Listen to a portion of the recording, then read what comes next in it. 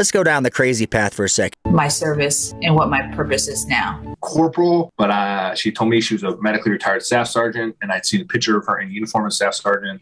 And what we have here, my friends, is Sarah Kavanaugh, a stolen Valor Village idiot.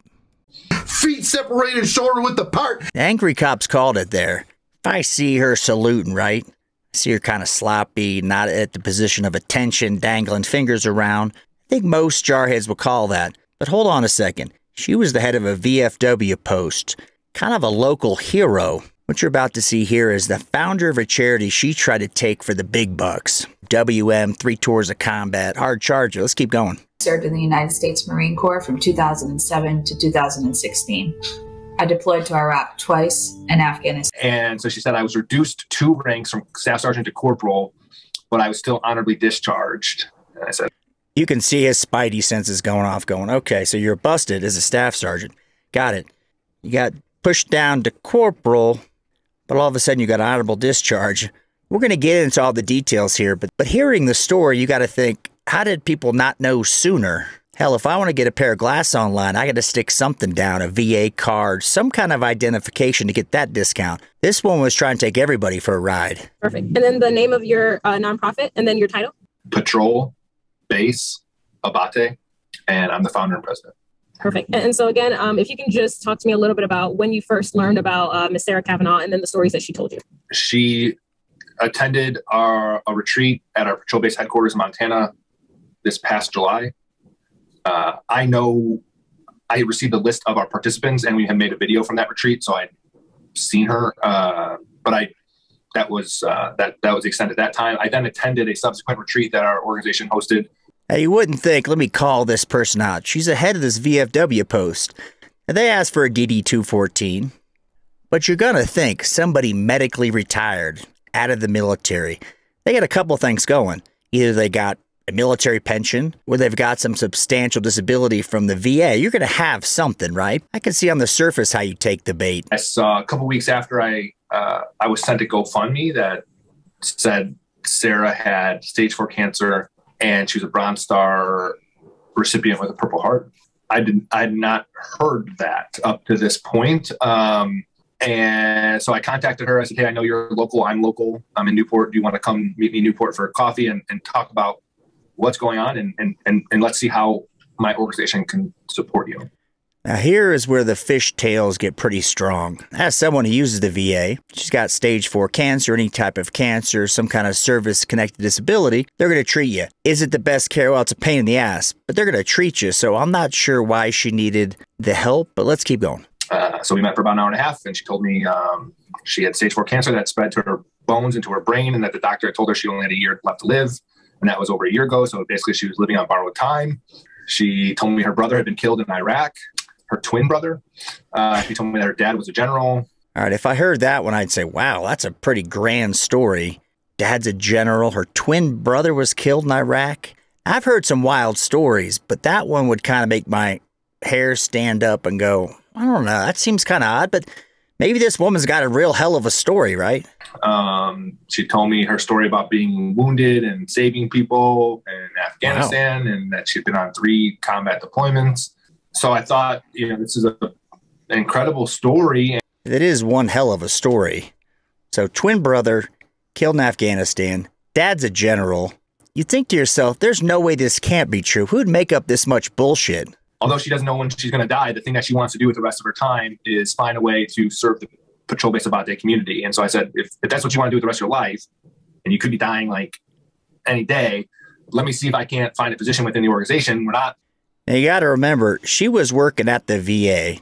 So somehow or the other, she had access to enough information to fake it, get the DD-214, but she was kind of sloppy. The DD-214 she got a hold of was from I understand it, African-American corporal.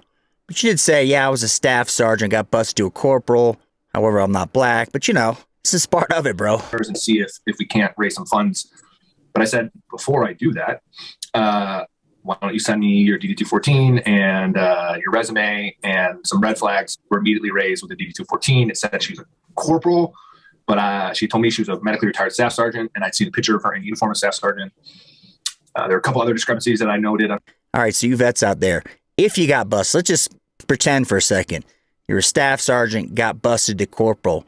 Would you rock the staff sergeant dress blues? Now, I've met some guys that got busted, mind you, but they're not going to rock the old rank. You got to have a little bit of shame left. You're like, you were the staff sergeant, you got busted, but she's going down the path. She can take it, riding this one all the way home. 214, I called her.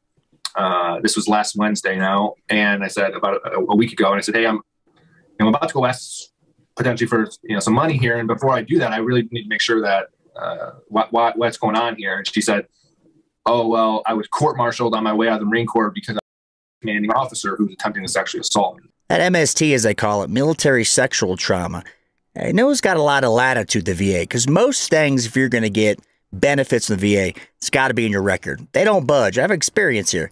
They're not giving it away. But when you've got the military sexual trauma, that's a different animal. So I could see how you'd go, well, I don't want to push this woman too hard. And on ship, and I thought, okay, well, that sounds wild. And so she said I was reduced 2 ranks from staff sergeant to corporal, but I was still honorably discharged. And I said, okay. And I said, all right, well, got it. That ain't happening. So you pull a pew-pew on your commanding officer and pull it with your booger finger, and you get busted 2 ranks. I'm just not buying that one. I've heard a lot of big fish stories, man. I mean, the fish stories get heavy. That one's hard to believe. Talk again after I need to figure some things out. And so at that point, I looked her up in the awards databases, the Purple Heart database, the Bronze Star database. I had some friends of mine look her up in the different systems, just verify her service. And within 12 hours, it became pretty apparent that she had not received any of those awards, and ultimately that she did not serve, period. She just went too hard to the well. She probably could have coasted by. She wanted the money, right? She's dying. She's already dead. She should have been dead a year ago, whatever they said about her lung cancer, right? From exposure, of course. She was just going too hard to the well. She obviously got tangled up in that story just a tad. She was going hard, but the story, the dad's a general, twin brother, I got the pew-pew on my commanding officer, I only got busted 2 ranks, all that honorable discharge. That's a tough one. So I was talking to another organization who was raising some money for her. And I know the VFW, she's the commander, the post commander. And so with my organization, a lot of nonprofits, you have to be a combat veteran or you have to have be injured. With my organization, if you're a private entry-level Marine, Airman, soldier, sailor, if you served, you are entitled to our resources and our services. And so I just didn't anticipate a lot of people sending fake DD-214s that I think people sometimes lie about. He serves everybody. You served, I don't know, 6 months, you got hurt. They're willing to help you. That's their jam, right? So she has this big fish story. I don't know if she just got really cuckoo in the head. Now, the VFW, all they want to see is DD-214. At least that's how it used to be. So maybe she came in, they're afraid to say anything, but she's wearing a dress uniform. You saw her saluting, totally unsat. Now, if you're sitting there next to a Bronze Star recipient, you're going to go, wow, I mean, this woman, she's WM something else. What they did during their service, they went to this school or they were on this, but I don't think many people actually make up whole cloth that they served. And so to me, when she says I'm a VFW commander, and she is a VFW commander, and when she's been supported by these other organizations, when she says, I want to come out to we generally trusted her. The story was so big, you'd hate to call someone out on it. So you got this WM, I don't know if you can say that anymore, this Marine. She's saying, my brother died, dad's a general, had to pull out the bang bang against a bad officer. You're like, wow, who would make this shit up? We're going to have to add additional screening and vetting into our application process, which we're looking at a program called ID Me now to be able to screen. So we'll make sure that doesn't happen. I'm going to make a confession here. I wanted to get the Fox Nation thing. Veterans, first responders free. I pull out my card, stick it on the thing, take a picture, bam. I don't know, 5 minutes, I got the deal. You would think most organizations would do that. However, her story is so grandiose that you'd have a hard time challenging it. You'd think the VFW did some homework. Somebody did. She's on local press. She's talking this big game. You feel bad. She's dying. What are you going to say? Like, not going to challenge her. Again, on our end, I know that there's an organization called Code of Support, which I think has potentially sponsored her or sent her a significant amount of money. Like, she was their keynote speaker at a DC event recently. So I don't know how Code of Support is handling it, but I know that she's been extensively involved with them. Now, you see grifters. My wife hates that term. You see grifters all the time, right? People trying to get on. You usually don't see it to this level. Rachel Dolezal, all these people who want to get on the freebie train.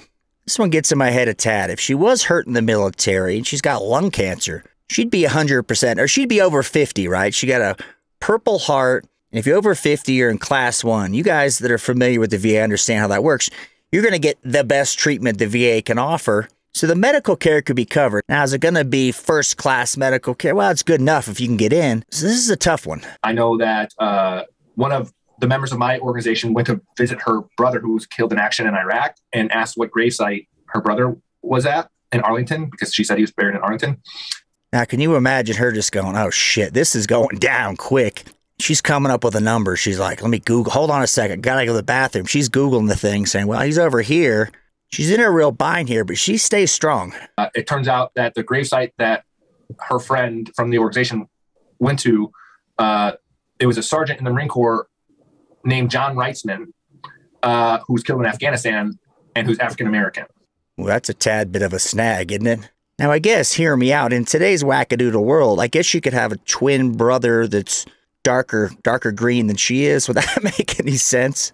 And she's white, so she's a twin brother. So that would be, I think, pretty challenging, right? So, I mean, just the horrible kind of aspects of this, really no bounds. The cancer itself was fake. So you're faking being in the military. Okay, what is she trying to get out of it? Pats on the back like some of the fakers? No, she wants the freebies. And then to top it off, she goes, I got exposed to burn pits, and I got stage 4 cancer. I should have been dead a year ago. All I want to do is help veterans. The web she had was so deep, I could see if she was a supply clerk and had, a little poetic license. But this one's heavy. She's got to think all the press she's on.